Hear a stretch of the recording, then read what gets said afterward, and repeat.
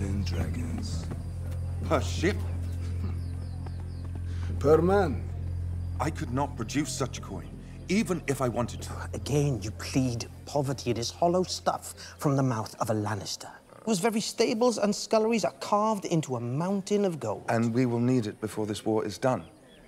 Break the blockade, and it will benefit you. Do you think that we lack for buyers for our tapestries and perfumes? We sell where we please, blockade or no.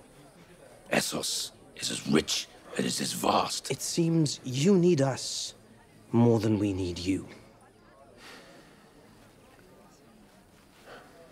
The stepstones. What of them? Give us the stepstones.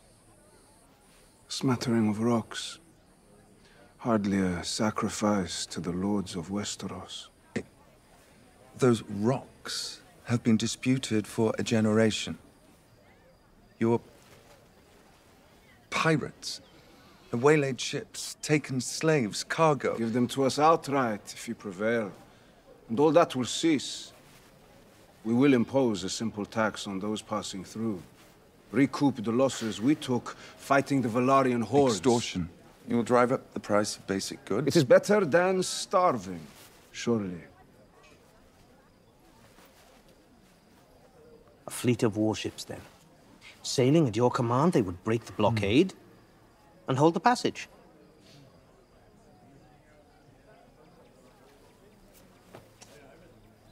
Very well. The Prince Regent may have me hanged for this. With the armada we send now, you can topple the Prince Regent and sit the Iron Throne yourself.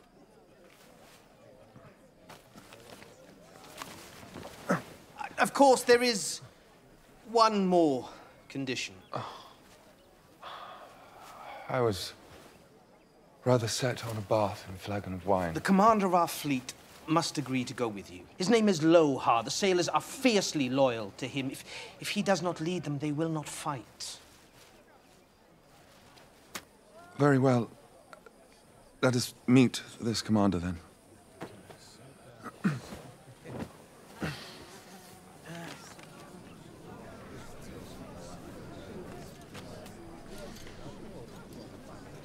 Admiral Lohar, this is Tyrion Lannister of Casterly Rock.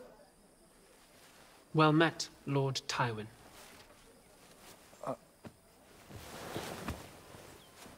It's Tyland.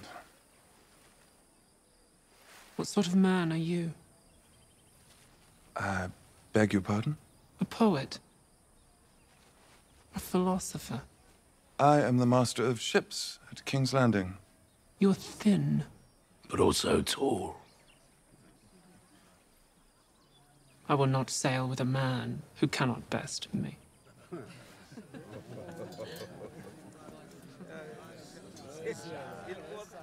At what?